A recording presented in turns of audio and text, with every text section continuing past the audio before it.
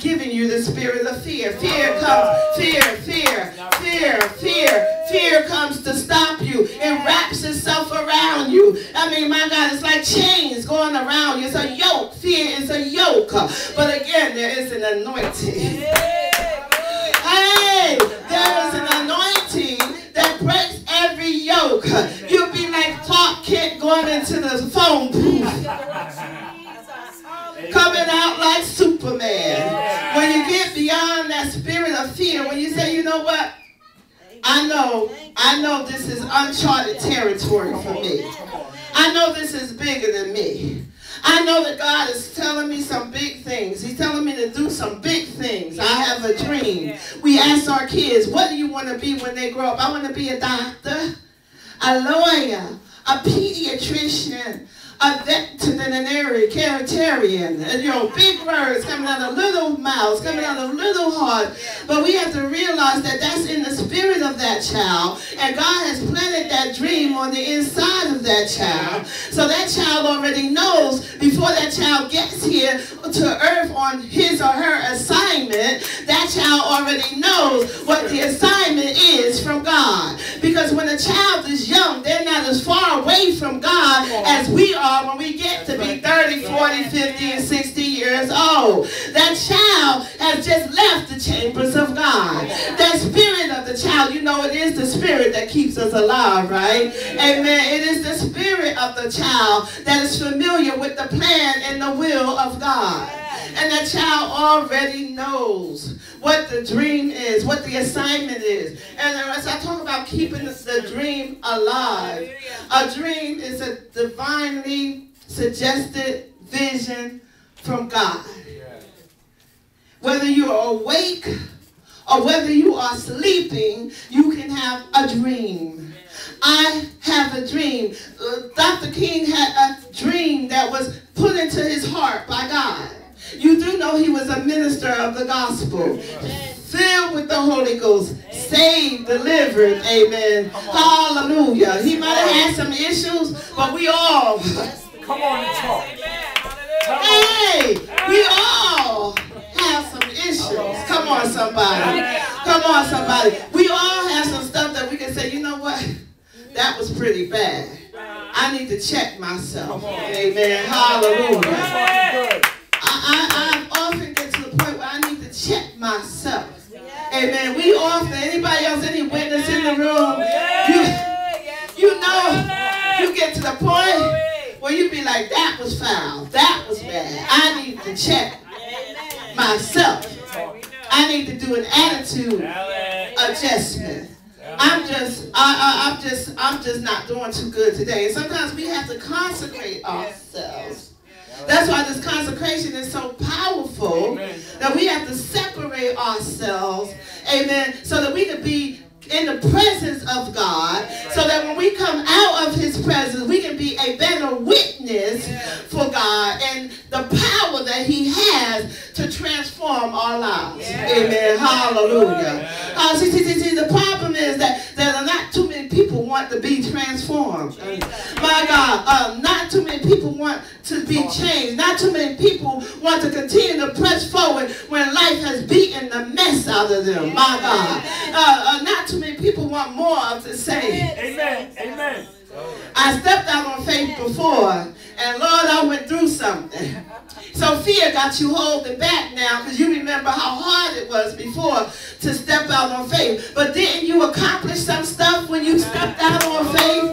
Didn't God bless you when you stepped out on faith before? Nobody said it was going to be easy. That's right. I wish it was. As I was talking about doing things and not being afraid, I got a call from a sister who wanted me to do a book signing at Barnes & Noble with my new book. I've never done a book signing at Barnes & Noble. Been out here since about, my God, yeah. Go ahead and praise him. I need some praise to praise him right now. Hallelujah.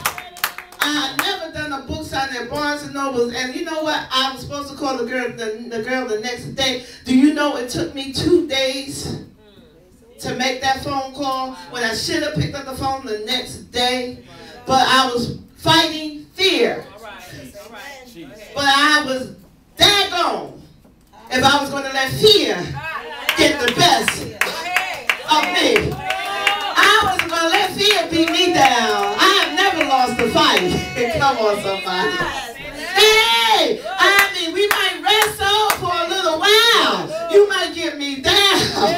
But before they count to 10, I'm bouncing back up again. Come on, somebody. I'm getting up from here. I will fight you from the ground. Anybody know what it's like? I grew up in Newark. I had to fight. Anybody know it's like somebody beating you up and they seem like they're getting the best of you and they got you on the ground. And you fighting from the ground.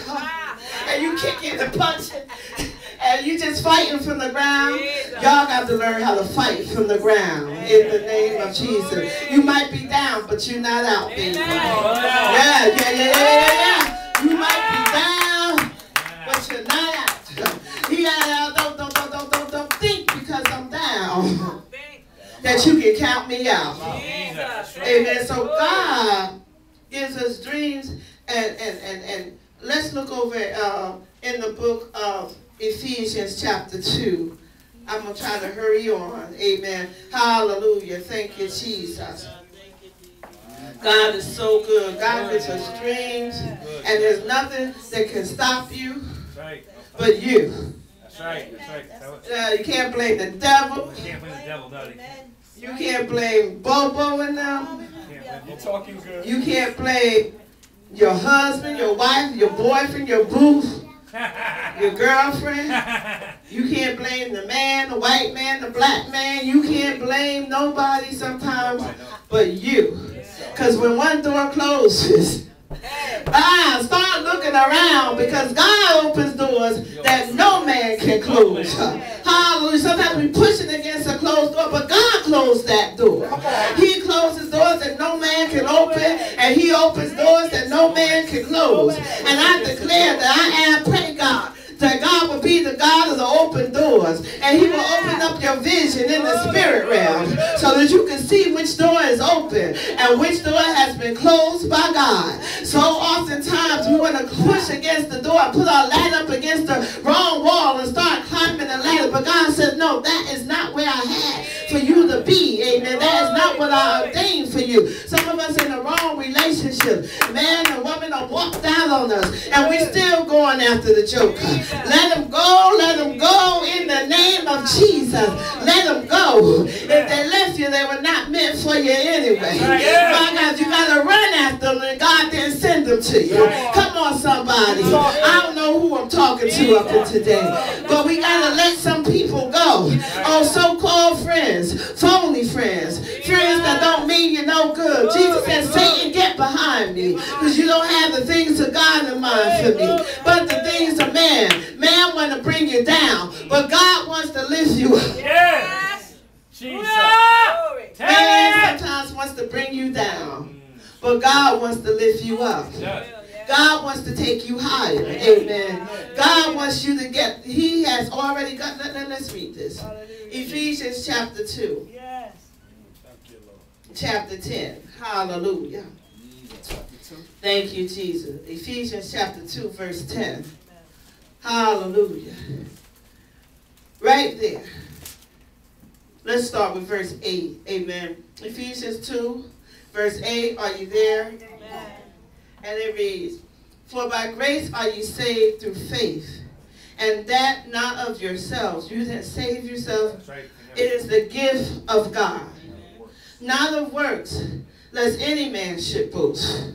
For we are His workmanship, created in Christ Jesus unto good works, which God has before ordained that we should walk in them.